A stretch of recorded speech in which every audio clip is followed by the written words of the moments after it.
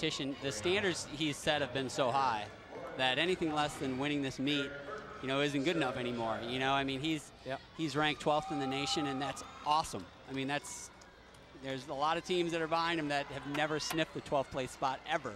And so, you know, that being said, you know, he likes the spot to be in. You know, being in first place, it's a place that he's used to being.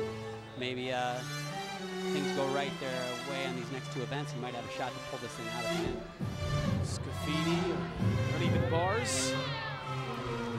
Another surprise so far in this competition, sitting in second all around, big Tkachev, just behind Sarah Shire. It's very, very close between the 2 of them right now. However, this event has, in the past, been the weakest event for Maria. So she put something together here, real big, stick this landing, and it could be game on.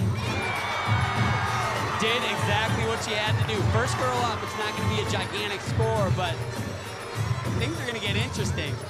And Kendig, he can feel it. Take another look here, the dismount.